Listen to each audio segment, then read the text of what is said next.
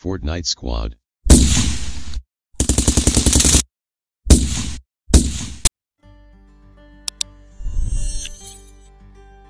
Hey, what's up everybody? It's your boy Keith Allen, and our first pro player analysis of Season 8 is on the boy wonder himself, Mongrel. We're also really excited to announce that we partnered with Mongrel to create the most advanced Fortnite guide ever. Now, all you have to do is register on ProGuides.com, and you can do it for free. To hype you up for the course, let's jump right into a creative 1v1. Mongrel has been playing against other pro players in creative.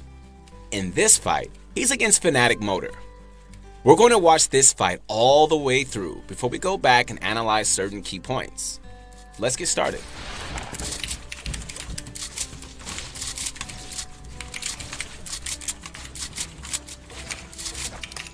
You got lucky.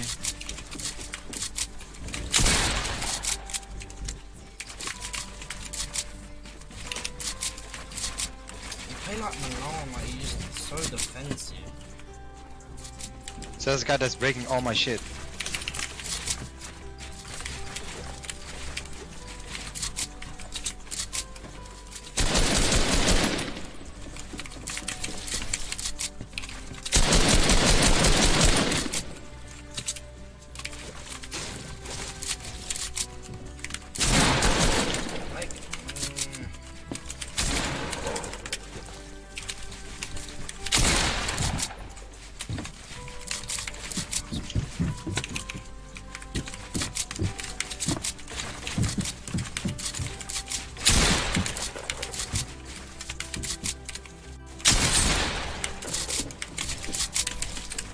In a row, let's go.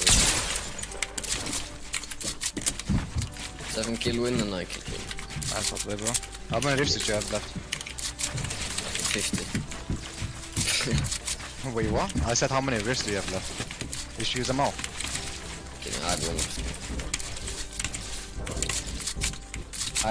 I got an extra one from a kill though. At one point fucking 4 people jumped into my box and I just got like 2 of them. Killed 2 of them. I don't even know what happened there.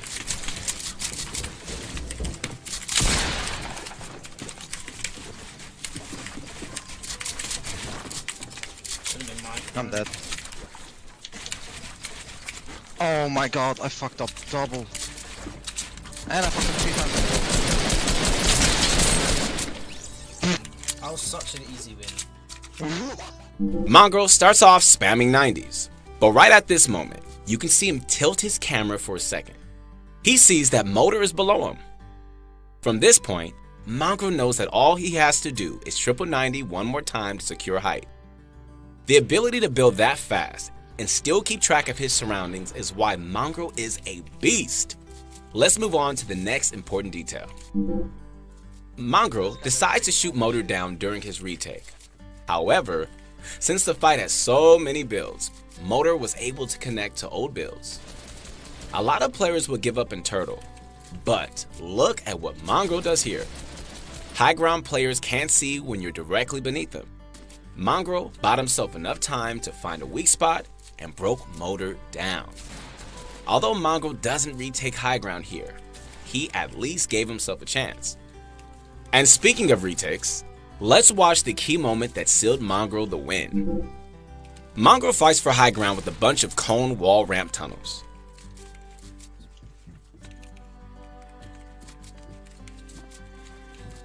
After a bunch of tunnels, Motor makes 2 huge mistakes back to back. His random side jump and then turning his back to Mongrel. These 2 mistakes pretty much sealed the deal. That's why dealing damage is arguably more important than high ground. Let's jump ahead and break down how Mongrel was able to close out the fight. Mongrel edits down from high ground to play aggressively. Motor takes his chance to retake high ground and Mongrel responds with a new defensive technique. I'm dead. Oh my god, I fucked up double. To close out the fight, Mongrel spams retakes until Motor messes up. From here, Mongrel sprays him out and wins the fight. Creative fights might not be realistic, but they're a great place to learn new building techniques. Practice the special ramp tunnel. the vertical tunnel, and general build fight awareness in your own creative 1v1s. If something didn't make sense in this clip, then seriously go back and watch it again. Everything he did was useful. If you don't need to rewatch the clip, then let's move ahead and watch a 5-kill pop-off. I want to focus on 2 things in this clip: his great chip shots and his tracking. Both of these things are extremely important. They are both really huge parts of build fighting. Mongrel wins high ground with the basic ramp floor wall and forces his opponent to cover up. The shot that Mongrel took here was a pre-aimed shot. It wasn't a mistake, he was expecting an edit. He follows up by coning the floor, which is something you should always do. To end the fight, take a look at how Mongrel sways from side to side as he edits. If you go for an edit play, then never stand still. Let's jump forward and see how Mongrel handles being pushed by an entire squad. Mongrel starts with a long-range cone, but lands a full damage pump instead.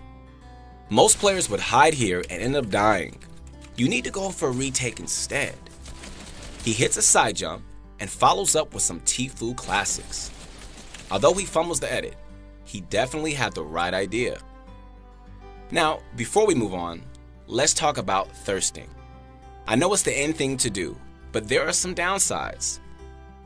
If Mongrel had thirsted, then he'd lose high ground. Instead, he stays up top and lands a huge shot on another player. He follows up by counter-building with floors and begins pressuring walls. Right as he pushes in, he gets shot down, but lucks out on a fall damage bug. Anyways, he's in the middle of the entire squad, and again, most players would turtle and probably lose. He does the same thing and goes for the retake instead of turtling. Another thing I want to point out is that he's using the special ramp tunnel again. Mongrel sees a player under him and tracks him for an easy shot. His opponent is building way too slow and gets caught up by a jump peak. Again, Mongrel continues fighting instead of thirsting. Once he finds his next enemy, he actually makes a mistake by building a wall. His opponent could have phased through and fought back, so I would have liked to see an aggressive all-in instead.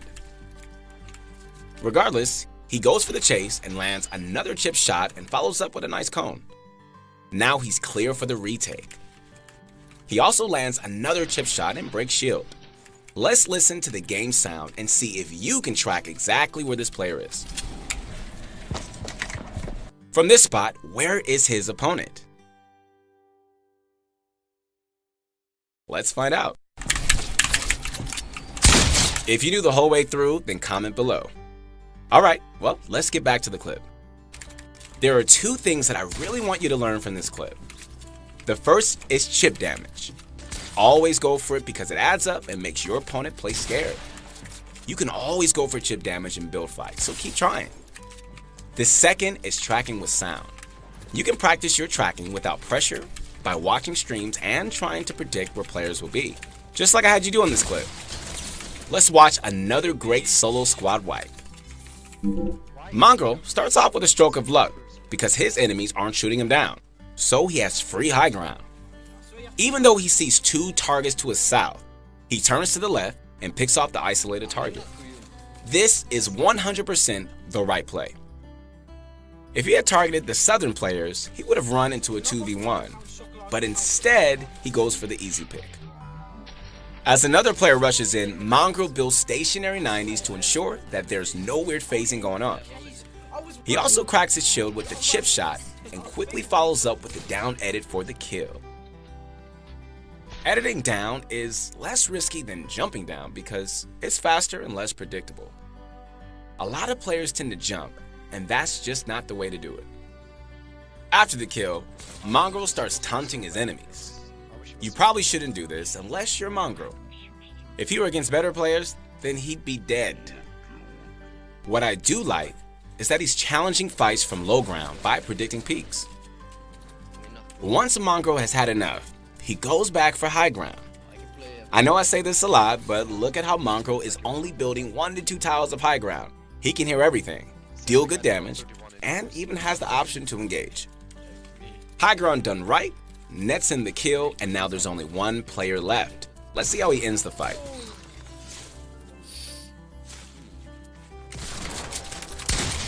fundamentals go like. I'm not even kidding, man. It's so dumb. There are two things that you should learn from this clip. The first lesson is target selection. A lot of you play duo and squads, so target selection matters a lot. Pick the targets that are out of position and ask your team to focus fire. The second lesson is again to go for chip damage. Chip damage always opens the door for aggressive plays. We've been watching a lot of solo squads, so let's end with the perfect 1v1 fight. There were a bunch of nice builds and edits in this clip, so let's break it down slowly. The first thing that we have to look at is his high ground retake. He placed a floor and cone on top of himself to stop his opponent from counter building. Then he edited both and made an easy push for high ground. People don't do this because it's really hard to edit while running. It takes a lot of practice, but it's totally worth it to learn. The next thing I want to point out is his long range cone. This should show you how easily cones snap into other builds. Cones might seem intimidating at first, but they aren't too hard with some practice. To close out the fight, Mongrel counter builds and edits down, earning himself a nice chip shot. His last move is a quick ramp flip and ends the fight with a successful all-in. Mongrel is all about getting one counter build or one tile of high ground and then going in. A lot of players tend to hesitate, which gives your opponent time to make a counterplay. It's a tough thing to ask, but try your best to fight this aggressively every single fight. If things go wrong, then don't worry, Mongrel makes plenty of mistakes too. Keep trying it. You'll get it before you know it. That's a wrap for our first analysis video of Season 8. If Mongrel inspired you, then visit ProGuides.com to check out his course. You seriously do not want to miss it. Hey, it's your boy Keith Allen again, and if you want to connect with me, I would love to hear from you on my Instagram. A lot of you guys have been leaving comments, and it's really cool that you do so, so keep it up. You guys got any questions or comments, let me know. And stay tuned for all our future videos.